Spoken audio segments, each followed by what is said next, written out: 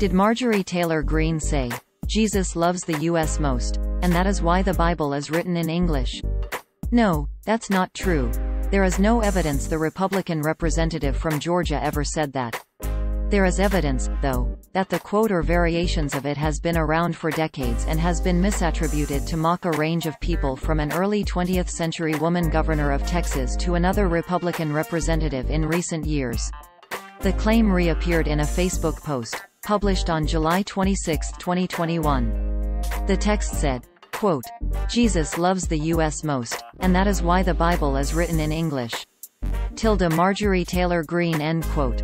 This is how the Facebook post looked like on July 27, 2021. Source: Facebook screenshot taken on Tuesday, July 27, 20:48 and 25 seconds 2021 UTC. A Google search for "Jesus loves the U.S. most, and that is why the Bible is written in English" reveals no record of Greene ever making this comment. Lead Stories and other organizations previously debunked another quote referencing Jesus that also was falsely attributed to Greene on social media.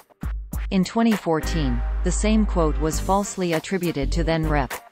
Michelle Bachmann, a Republican from Minnesota. Before Bachmann, a 2006 online forum recording Texas history associated a similar quote.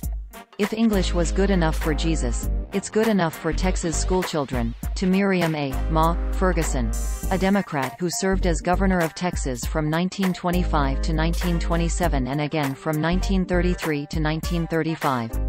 There is no record proving she ever said it, either. A 2006 report published by Benjamin Zimmer, a language columnist at The Wall Street Journal, traced yet another version of the saying as far back as 1881.